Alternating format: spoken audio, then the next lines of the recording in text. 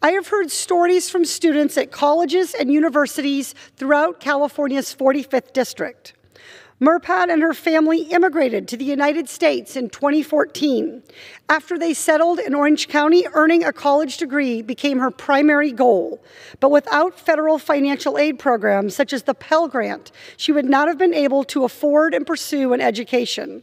Her commitment and dedication to her education inspired her parents to also attend Irvine Valley College to pursue degrees. She uses her financial aid to afford transportation, food, healthcare, and school supplies. Because she lives with her parents, she doesn't need to spend financial aid on housing. But other students aren't so lucky.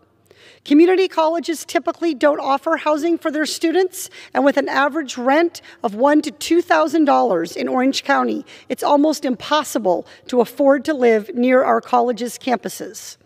Joe, a student at Saddleback College in Orange County, is studying psychology and playing football. He is the 8th of 11 kids. He received a scholarship to cover his tuition and meals, but it isn't enough to help him afford housing. Joe was homeless for 2 semesters, sleeping in his car and at his football teammates' houses. Despite these challenges, he has a 3.8 GPA, and he hopes to graduate from Saddleback to go on to pursue a degree in clinical psychology. He explained, "I move forwards toward graduation, believing that if I can overcome the adversities that I have in my life, anyone can."